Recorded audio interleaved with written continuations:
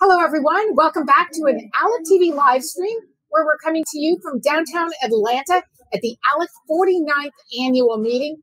I'm very excited today to be joined by Representative Momtahan. He is from West Georgia. Did I get that right? Paulding County. Okay. And Representative Momtahan, his name is hard to say, first of all. So if I call him Mountain Man, I just want you to know I have his permission. He says that's what his colleagues call him when they can't pronounce the last name. Representative Mountain Man. How are you doing, Catherine? I'm good. Yeah, Thank Catherine. you so much for having me out today. It's an honor to be here at ALEC and celebrate freedom with all these good folks, and to be here with you today to do this segment on a very important issue, I think, to not only Georgia, but to all the states in our union. Right. The issue is the threat of China tech. It's become very insidious. We know at the federal level, our federal government has identified specific companies and technologies that are banned, that the federal government cannot purchase, cannot do business with.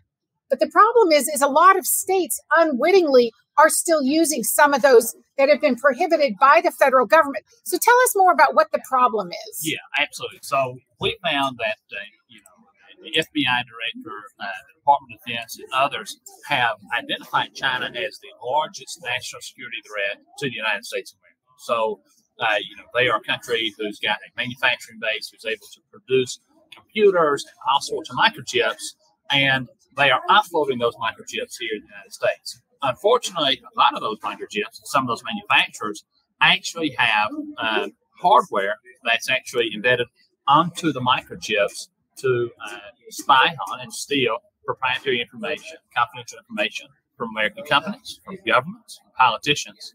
And so it's a real problem. In the early 2000s, I actually owned a type of Geek Squad service. It's one of my first businesses, and we saw it firsthand. We saw ransomware. We saw all the types of viruses that were being put on computers to try to either do one of two things: A, extort people out of money, or to try to get valuable information.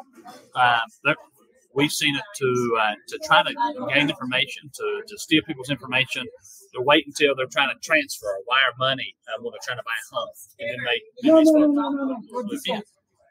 The next progression was things like key lockers, things that would actually, a USB stick that would go in between the computer and the actual keyboard to try to get, this would be, a co-worker or a disgruntled spouse, or and they were trying to get the information so they could log into email, so they could log into all these types of things. So we saw that early on. This is 2007. And this was 15, 20 years ago. Right. So now we fast forward and we see this.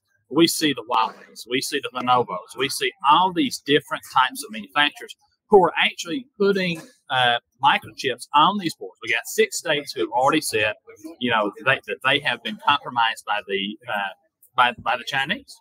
So we see that the 6 states that have already been compromised, and they're using this kind of information not only to take financial information, contracts, proprietary information, but also to embarrass politicians. Maybe you're a state rep now and aspire to be a congressman. Well, now they have the Hikvision cameras that are inside your offices. Maybe they're trying to use that information to embarrass you. So these are very important issues to, I think, to the United States, to future leaders, and to businesses. In the state of Georgia, we've got companies.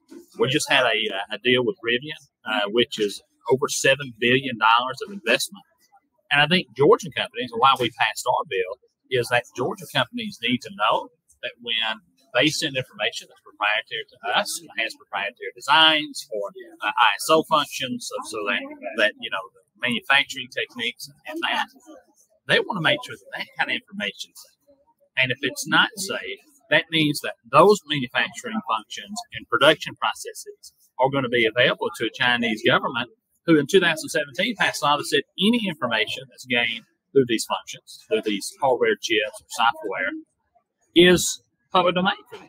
Right. So intellectual property, manufacturing processes, it's being 600, the estimate is 600 million, and I honestly believe it's a very low estimate, but this is a wholesale ripoff of American industry. of American institutions, and it's time to do something to stop it. I appreciate that. And I especially appreciate that you're here at ALEC educating state lawmakers to the issue, because this is a problem that can be addressed and solved at the state level. You got it. Yeah. So thank you very much, Representative Momtahan. And you can check out more and learn more at ChinaTechThreat.com. The name's on the screen there. Thank you for being a part of our ALEC live stream recording from the 49th annual meeting of ALEC in downtown Atlanta. Thanks, Kemp.